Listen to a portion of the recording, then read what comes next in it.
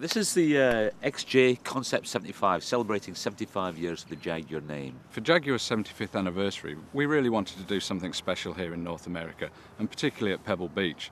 But what we want to do is just take it to a whole new level, a real sense of customization. And of course, designers love that. And the design team really rose to the challenge. It's a fantastic vehicle, both inside and out, which shows the degree of personalisation and versatility that the XJ can offer the consumer.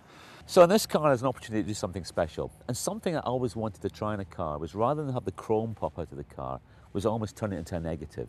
So the body of the car pops out of what was normally the chrome. So everything that was chrome should now be black.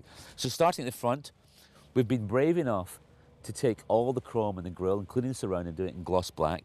We've also lowered the front spoiler as well. I always feel it's important a car naturally should sit as close to the ground as we can make it. And that's very, very much part of this look. And obviously, it's very much part of the Jaguar look overall, but we just exaggerated it a little bit. So we've got 22-inch wheels with the very low profile rubber.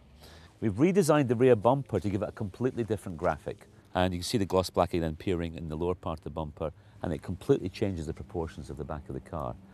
So the really brave move for us is, what do we do with the Leaper?